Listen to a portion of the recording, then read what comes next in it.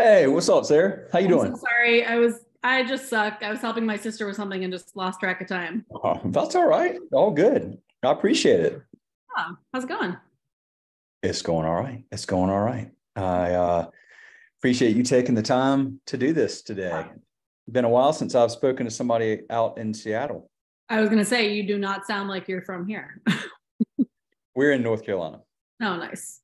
We have Sounds about charming. we have about 6,000 restaurants around the US, and like some of those are in Canada. But I mean we've got customers out there. It's just in fact I came out there one time years ago, filmed a video series with Willie Boutillier. You know him? Mm-mm. They're down. What is it? I'm drawing a blank on the name of his restaurant. It's down there next to that in that market area. Like Um, Pike Place. yeah, yep, Yeah. Pike Place Market. Yep. Nice. Beautiful city you have, lush and green and just beautiful. Yeah, it's a good, like right now is peak, like green, all the flowers are blooming. It feels good. Are you from that area? I'm from Alaska originally, but we've lived here for like 11 years. You're from Alaska. Yeah. You're the first person I've ever known that's from Alaska. That's really cool. Yeah. So I'm, as close as I can get without actually being there. I got you. Well, tell me about you've got what a cool story y'all have. I love just the whole, how is Home with the dog doing? I guess I'll ask that first. Homer's great. I know he's not here right now, otherwise I would, introduce you formally. But no, he's sweet. He's 7, which is such a good like, they're starting to calm down, but no health issues, just like a good sweet spot for a dog. Yeah, absolutely. That's It kind of fantastic. I'm glad that we named the restaurant after him because we live 2 blocks from the restaurant and now he's sort of like a little fixture in the neighborhood, which I think just makes it even feel more special and people recognize him, which is funny. When did y'all open the restaurant? 2018. 2018. Yeah. Okay. Um, and this is so it's you and your husband Logan. Yep. Okay. And how like what's your backstory, Sarah? How did you get into hospitality initially? Um, so Logan and I met at a restaurant in DC. We were living in DC when we met. He's from Northern Virginia, but kind of cooked in DC for many years. And I had just quit a job. I was working in the Obama administration and Oh, was kind of like feeling a little burnt out. And a friend of mine was like, "Oh, my buddy works at this restaurant. You can come be a server there." And so I quit that job and started serving and working at this little furniture shop, and met Logan. And we worked there together, I think, for about a year, and then decided to move out west. So I think he always, he's from the East Coast, but always had this idea in his head that the West Coast would be a really fun place both to live and also just kind of an inspired place to cook. yeah, for sure. The ingredients of the Pacific Northwest and sort of the bounty and access to different seafood and flora and fauna. So he was super excited about it, and I was excited because it meant moving closer to family and being closer to home. So that was in 2011, and that summer we spent, no, 2013, sorry, spent living in Alaska, in Homer, Alaska, for the summer. Okay. Okay. And that was sort of what inspired ultimately when we got our dog, the name for the dog, and then the restaurant. I gotcha. But Okay. yeah, I don't really have a hospitality background. I mean, and my role at the restaurant is much more systems, kind of back end spreadsheets, operations, and design, because I do interior design. So I did the build out and the design, which was really fun. But it's obviously that's kind of a finite chapter in the evolution of a restaurant. Yeah, for sure. But you did it. I mean, it's really well done. I was going to ask you about that. I mean, your aesthetics is really cool. Website, all of it. Really, Yeah. really well done. We got lucky. It's an old brick building, so it has a lot of character and charm, and transformed it totally, but at least it has that kind of fundamental kind of sweetness about it. Do you own the building? No, I wish. But you live 2 blocks away, huh? Yeah, we live 2 blocks away, so which is great. I mean, there's sometimes it feels like we don't get out of this neighborhood, but I wouldn't change it for anything. Oh, That's so cool. Well, Yeah. so you opened in 2018. Mhm. How long did it take you to, I mean, were y'all planning it for several years prior to that, or? I think the longest stretch of that planning process was just finding a space. Like, that's kind of the one thing you can't change is the location. So we were pretty particular about, someone's coming into my house. I'm going to go upstairs. Sorry, 1 second. Yeah, all good. We were pretty particular about where it was going to be. You can get a little tour of my house. Yeah. So I think that, and we actually, funnily enough, we signed on a space and then we ended up losing our earnest money and bailing because it was just this like kind of cold feet. Like, this is not the right location. It's not the right size. But when you want to open your own business, you kind of, you feel like this need to move forward. And thank God we kind of trusted our gut, because then a few months later found the space that we're ultimately in. But I think the whole process was like a few years of like, coming up with a business plan, financing, design, the whole thing. And so you have another place, right? Milk Drunk? Yeah, so that is also down the street, and kind of a similar, like, cute standalone brick building. Both of our landlords live in the neighborhood, so it all feels very like neighborhoody, which is nice. And at Homer, we have a little soft serve window. So soft serve is like our main dessert. So you can walk up the window and get a cone, or you can obviously eat it at the restaurant. But so Milk Drunk is sort of a spin-off, like a more casual, it's like soft serve cocktails and fried chicken. Did you open that after Homer?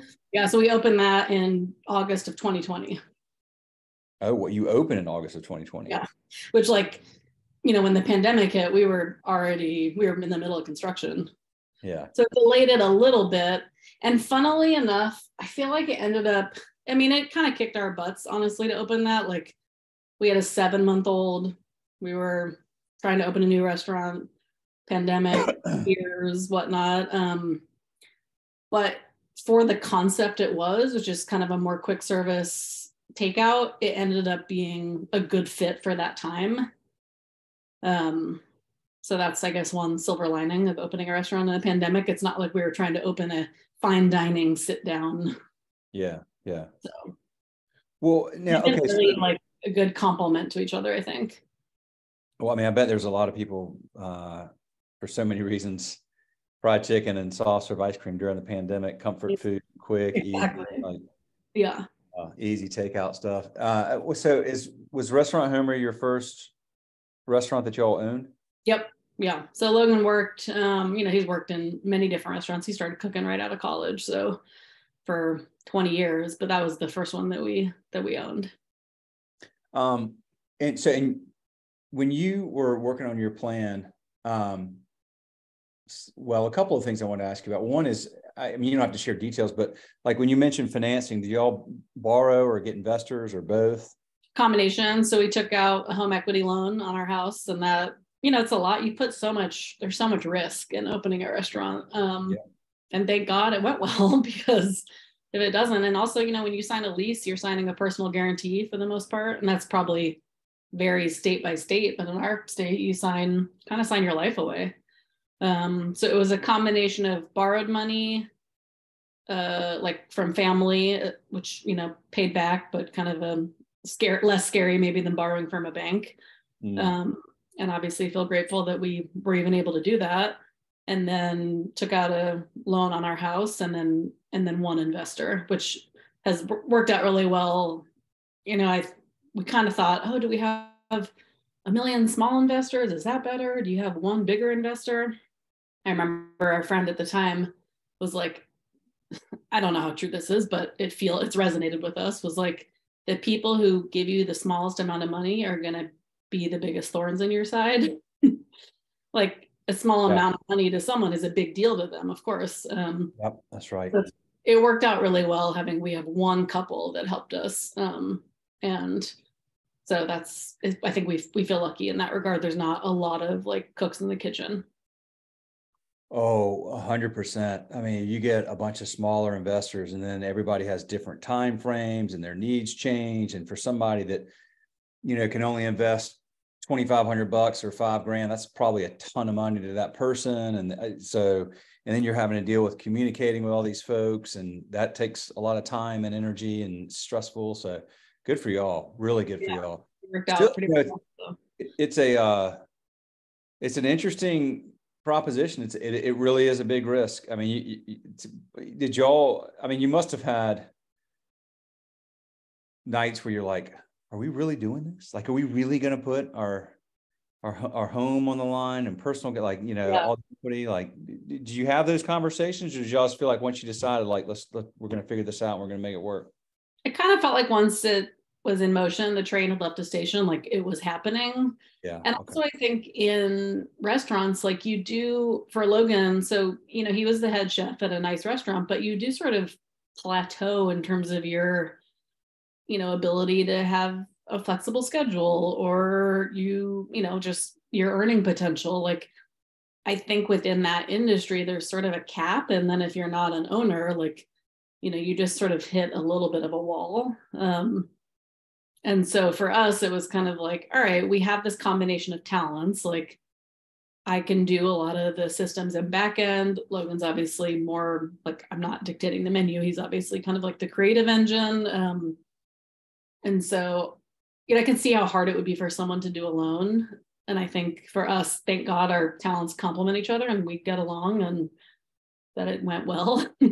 But there's definitely a leap of faith for sure. And that, I think, is where the location really mattered. Like, I can't know, it's a kind of a sliding doors moment. I don't know what would have happened if we had been at the other spot, but there's a huge part of our success is, I think we're churning out a good product, but also like it is in a spot where there's good foot traffic and visibility, and that is so important. But obviously you can't have a crap restaurant in a good location, but it's like a symphony of so many different factors that just make it work. A symphony of so many different factors is a great way to put it. I mean, the restaurant business, you have to master so many different skills.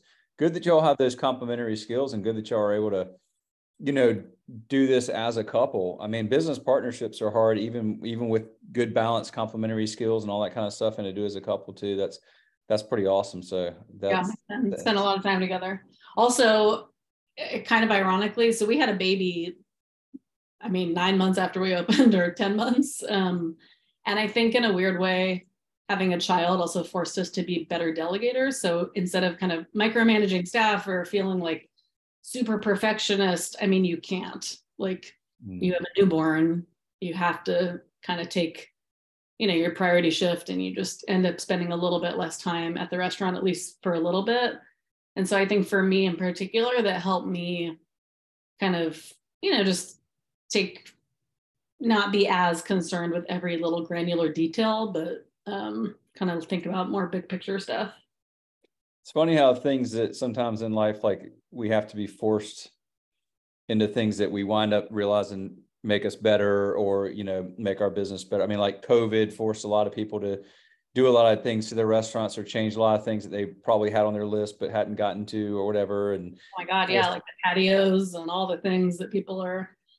Well, you in North Carolina, you have probably a little more optimal outdoor seating weather, but here we had to be super creative about, how do you get people seated and comfortable? And I agree. I think a lot of people in a weird way now are benefiting from that kind of forced ingenuity. No doubt about it. I mean, sometimes those like really short, really acute shocks, like they cause that. I mean, I have 3 kids, so I know what it's like having a young one, and just trying to figure out, like, how do you balance the things that you thought were like an important part of your day, or whatever you did prior to that. You realize, well, we got to figure out another way around this. And so how old is it, a boy or a girl? I have a girl, so she'll be 4 this summer. She'll be 4. I bet she loves that soft serve ice cream. Oh my God. It's like, I think she's just realizing, like, oh my God, my parents own ice cream stores. Does Homer get some too? What's that? Does Homer get to have ice cream too? Oh yeah, of course. He's always getting his little. That's awesome. Yeah. Well, so tell me about what's happened with staff over the last couple of years. It seemed like during COVID, a lot of people kind of left the industry. It sort of seems like some are coming back, or it's not quite as hard to hire anymore, but that also seems to be depending on where you are in the country as well. I'm curious how it's going there. I think you're pretty much nailed it. Like there was definitely a period where, I mean, truly, like we used to get a lot of just emails like, hey, if you're hiring, here's my resume, kind of, or we would post an ad and you get so many responses. And then there was a while where, I mean, just nothing, like you couldn't, and we ended up hiring a lot of people who probably, to be honest, were underqualified, but you just needed a warm body. Yeah. And some of those people have actually ended up, it's been fun. Like I think there's certain cooks in particular who might have been a little green, but have, we've been able to train. And but there was we've had some staff that have been there from day one. Like we've had people who've been there for 4 years. And then there was a period where it felt like this just immense amount of churn and turnover. And obviously there was a period where we just didn't have that many staff because we were just doing takeout, or it was a pretty like skeleton crew. But I feel like now things are definitely better. Like I wouldn't say they're 100% back to normal, but it feels like it's a little bit easier to hire and retain. But yeah, there was like a 9 to 12 month period where it was pretty bad. Or someone was on board and then quit. Like it just, I don't know, you didn't have that like sense of family that our restaurant always had. Just sort of this like revolving door, and we couldn't quite figure out why. You think that's starting to come back a little bit? It feels like it's getting a little better. Yeah. Well, so what do y'all have plans for new concepts, or what you have? I feel like our quality of life is so good because the two spots are in our neighborhood that, Milk Drunk, for example, would be an easy thing to replicate. Like it's very, it's kind of designed in a way to do that. And that had always been our vision. And we might one day, but there's also, like, I know from talking to other people with multiple restaurants, like the second you have to go to, drive 20 minutes to get to that spot or go there, it does change your quality of life. And I think having a young kid and, wanting to grow family, I just am very loath to do anything that is going to make our life harder and not be, it's really tempting to just expand and do more. And I don't know, I'm kind of a little bit, I guess, abnormal in that sense. I just want to have I just want to keep things the way they are. I don't know that you are necessarily. I mean, it just depends. I mean, we've been doing this 16 years and we've seen people that, that growth is really the driver and that's what their objective is. And we've seen, I know so many people that have concepts that could full on, expand and open more locations or franchise or both or whatever. But it's that, you always come back like, well, what are we doing this for? Is it to, make tons and tons of money and be working 100 hours a week and managing thousands of people? Or is it just to, have good balance and good quality of life? And there's a lot of people in the independent restaurant business that, that's important, which is cool because then it makes what you are doing at Milk Drunk and at Restaurant Homer just unique, and it increases demand when they're not everywhere, and then people want to, they probably drive further to come and visit because they hear good things. And yeah, like Homer, for example, we would never duplicate because it just feels like it would almost dilute how special this one is. Like it's definitely one and done, whereas Milk Drunk, it's like I don't think that would really fundamentally alter how people experience it. Yeah, for sure. So, and I think also, I mean, to comment on your product, like I am also kind of in a big we're in this sort of phase of fine tuning and perfecting, and like when you open a spot, you kind of have your systems, like you just set them up, and it's kind of like when you move into a house and you unpack your stuff in the kitchen, and 5 years later you're like, is this exactly where this stuff should be? This is just where I put it. It's how I've been living with it. Right. But like for 5 years, we've been doing a schedule on a Google sheet and emailing it to people. And then we're like, maybe there's a better way to be doing this. And I think it's a little unnerving because as restaurateurs, you get hit with so many products and do this and you need this and optimize and blah, and it feels a little overwhelming. But also, I think part of my apprehension to expand is like, I want to make sure what we're doing now is really dialed and efficient and feels, so streamlined before copycatting a system to another spot. So, yeah. Well, I've been having this conversation a lot recently with people that own restaurants. I don't know how y'all manage there's 250 to 300 restaurant technology companies in existence right now, selling everything from scheduling to online ordering to websites to, whatever. Oh, it's so much noise. How do you do that? Like, I'm super curious. Like, I don't know how. I can't imagine. Like, I've been thinking about it a lot. I keep thinking about if I own a restaurant and I have on any given day 300 different people trying to sell me their product just in technology. That doesn't have anything to do with all the other aspects of the restaurant, food purveyors and all that stuff. But like, the amount of noise has got to be, I guess you're saying it's got to be overwhelming sometimes. Yeah. You mostly just delete emails. Yeah. Yeah. And I think, for something like, it depends on the scale of your restaurant. Like we have a small restaurant, so we don't need to like scan our invoices and have there's certain tools that just don't make sense for us. But it does always make you wonder, are there tools I'm not optimizing and this could be easier? But it's also such a learning curve to adopt and integrate a new thing that sometimes you're kind of hesitant to change any system because like, oh, it's fine the way it is. But I'm not answering your question really, but it's I think you just kind of take one thing at a time. Like, we've changed POS systems, I think twice. And like, every time it's so overwhelming and you're always like, wow, I'm really glad I did that.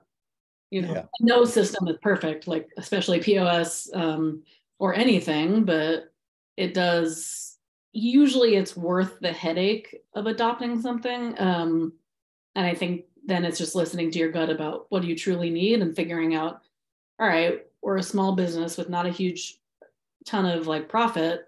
You can only pay for so many special services.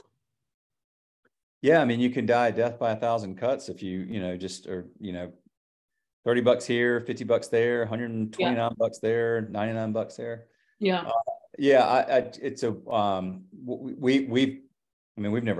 We don't have sales people. We just have 5 people. I mean, we've just grown organically, and I'm thankful in a lot of ways for that.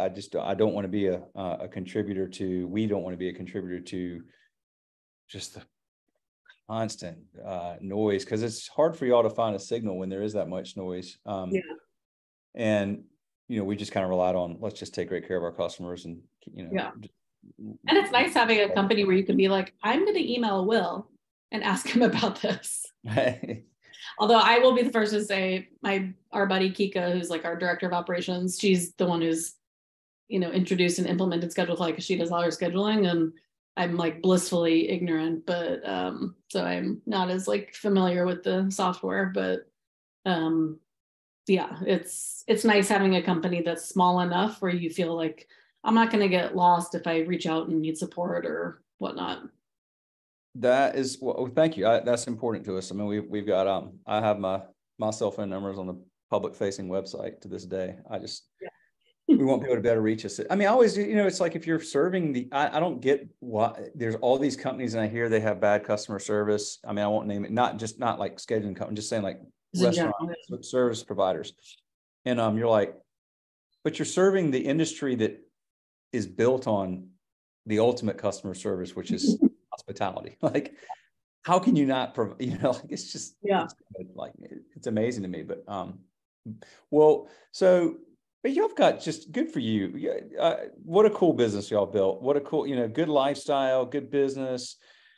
I mean, even just being right there in the neighborhood, like that's a great thing. So I tip my hat. I mean, it's really, there's so much pull in our culture and our society to just more and more and grow. And then people realize like, holy cow, I wasn't even around when my kids grew up. And that happens, you hear it all the freaking time. And so it's wonderful that y'all have been wise enough, you know, at your younger age to get that balance down. And I would just say, just keep doing what you're doing. Don't ever forget that, because it's easy to get lost in that stuff sometimes, but it's a good thing if you can find that balance. Yeah. Well, we'll see what we do when our lease is up. I'll keep you posted. When is that up? I think Homer, we have 5 more years and we can renew. I mean, hopefully there's, you know, just that's such a moment in your life where you're like, are we still doing this? Are we doing something else? You know, but it's like, I feel like there's so many restaurant people that are like, well, what else would I do? Right. Well, I hope y'all get to buy one or both of those buildings one day if the folks that own them, your neighbors, retire or whatever. You know, that's the key there. Own that real estate if you can. In the meantime, I feel like the key is hire good people, be really good to them, and you will have a good life. Hire good people, be really good to them, and you'll have a good life. Yep. Be really good to your people. That's exactly right.